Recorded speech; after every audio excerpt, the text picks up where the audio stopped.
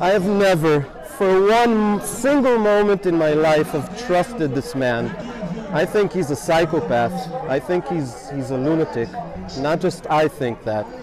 Lots of people. I would never trust him with anything. Not him, not his government. That's all I have to say. They are dangerous people. They're extremists, they're fascists, they're racists, they're fanatics. They don't want peace. They want war because it serves their own self-interest. While most of the people on both sides, you know, Israelis, Palestinians alike, they are the people who pay the price. They are the ones who suffer. They are the ones whose lives are lost while they keep the power in their hands.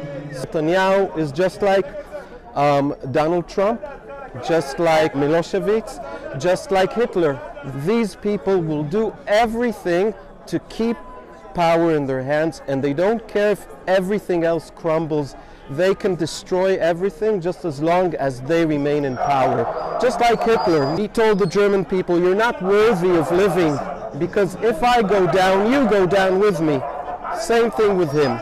Some people in Israel are so disturbed that they think if you simply say you're sad about loss of life, of innocent people, of children, that makes you a traitor.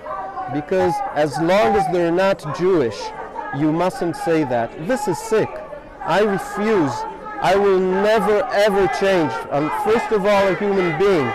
I am for life, and I don't care if a child is from Gaza or from Tel Aviv or from I don't care where, from Istanbul or New York.